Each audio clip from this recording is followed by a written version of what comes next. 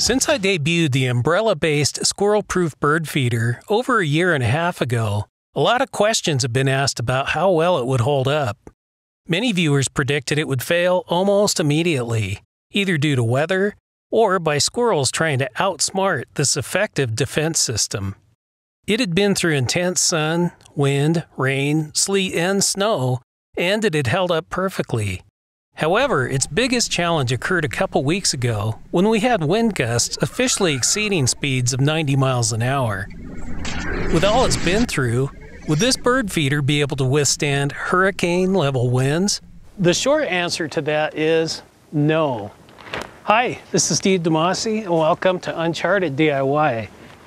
For today's video, we're going to work on version 2.0, the high-velocity wind version of the squirrel-proof bird feeder.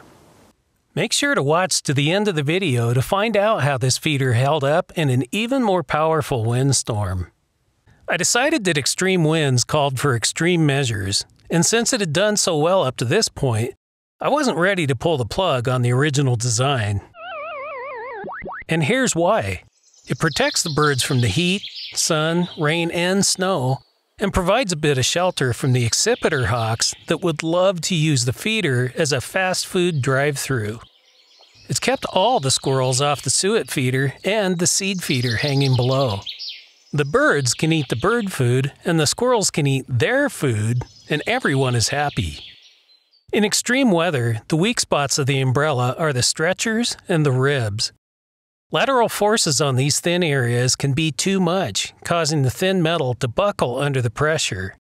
I wanted to reinforce the outer rim of the umbrella so the tips of the ribs are supported and prevented from being pushed inward or side to side.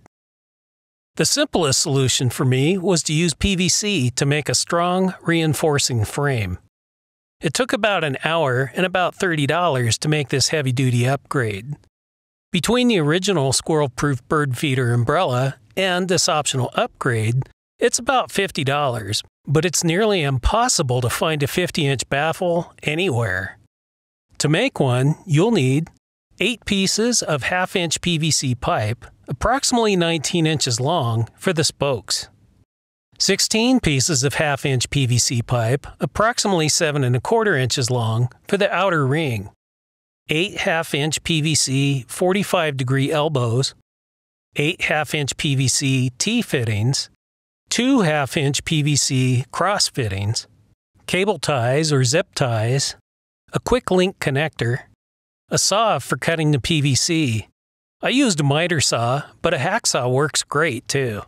A hammer, preferably a rubber mallet, and a tape measure and a pencil. I used a sparkly pencil, but it would probably be okay if you use a plain one. Due to variances in umbrella measurements, I recommend cutting and test fitting the outer ring of the reinforcement frame first, then measure for the spokes based on the actual dimensions of the ring so it fits your umbrella. To start, cut the 16 short pieces. These mount on either side of the T-fittings on the ends of the spokes. Test fit them with the T-fittings and elbows to make sure they fit between the ribs of the umbrella. Next, drill holes through the centers of the cross connectors. On mine, these were slightly larger than ½ inch in diameter, so it fit the umbrella shaft snugly. Then, 4 of the spokes are attached to each of the cross connectors. These are tapped with a mallet to tighten them. Test fit them first, because with these tapped in, it's very difficult to take them back apart. With the spokes attached, add the outer parts of the frame. Once assembled and painted, the completed reinforcing frame is slid onto the shaft of the umbrella. The ribs of the umbrella are then attached to the 45-degree elbows with cable zip ties. With the umbrella firmly attached, long zip ties are looped loosely around the cross connectors. Then more zip ties are attached to those, again looped loosely. These feed into the connector that joins the cable zip ties to the wire cable rope. Finally, I cinched one more cable tie around the shaft and the zip tie loops. This transfers the weight of the umbrella and the suet feeder directly to the wire cable rope, so the thin umbrella stretchers aren't stressed by carrying any weight on their own. Finally, I modified my hanging system. I wanted a quick way to be able to take down the whole umbrella feeder and make it easier to raise and lower, and have the umbrella tip dock in the T-fitting attached to the tree. The old way had the wire run underneath the tree branch so the wire couldn't abrade the bark. For the new one, I used a leftover piece of the 1/2-inch PVC tubing and bent it with a heat gun. This follows the arc of the tree branch top, providing an easy path for the wire to move without injuring the tree bark.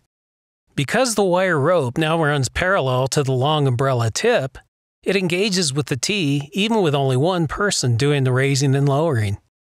The suet feeder now hangs from the PVC frame, so taking it down for refilling is quicker. To take the whole system down, the wire rope is simply detached from the connector. Just a few days after installing this high-velocity wind-speed version of the squirrel-proof bird feeder, we had another day of extreme winds, this time clocked at well over 100 miles per hour. The force of the wind caused the T-fitting to separate from the new hanging system, and the seed feeder that hangs beneath the suet feeder ended up on the ground bent, but the umbrella came through completely unscathed. This heavy-duty reinforcement passed this test by withstanding the brutal onslaught and is still perfect. I'd count that as a success. This is Steve, and thanks for watching Uncharted DIY. If you found this video helpful, please make sure to hit the like button and subscribe.